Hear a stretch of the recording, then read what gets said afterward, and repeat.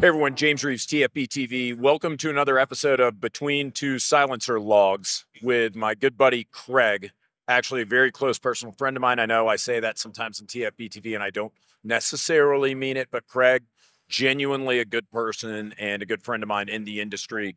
We're here at SilencerCo, of course, and we've got some new suppressors or a suppressor. I don't even know. This is my first time seeing it. Yeah. What do we got, Craig? We were looking at the new Spectre 9mm.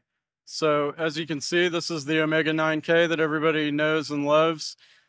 This can is about half the weight, almost the same size, a little shorter. It's actually quieter. So we expect this to do really well. This will actually run without a booster assembly on some handguns. So it unlocks some possibilities, you know, that you're not going to get with other silencers. So we're excited about it. Super lightweight. I'm guessing you're achieving that by this can either being an aluminum titanium hybrid or 100% aluminum, or titanium rather. Yeah, so it actually is 100% titanium on this can. Which means it's 100% expensive. How much is it? It's a good question. I don't know the answer to that. Whatever. You guys will find it on their website. I'm sure it's not cheap. Talk to me about performance. How does this do in terms of sound suppression? So it's actually going to sound quieter than the 9K. Newer technology. Yeah. Okay. I mean, I think the coolest thing about this, for that matter, so I mean, it's going to be quiet. It's super lightweight.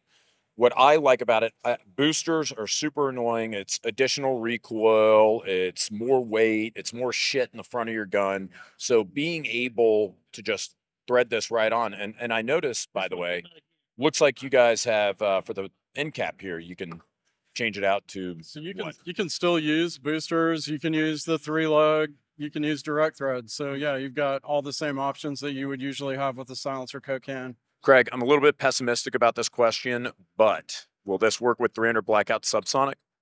It'll work with subs and supers. You're full of shit. No, I'm not. Well, I mean, you are, but you're telling the truth this time.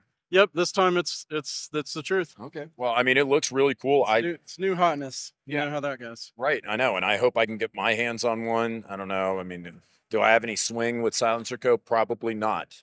But, you know, I'm going to work on it. Guys, thanks a ton for watching TFBTV Showtime. Stay tuned. We'll bring you more from SHOT Show.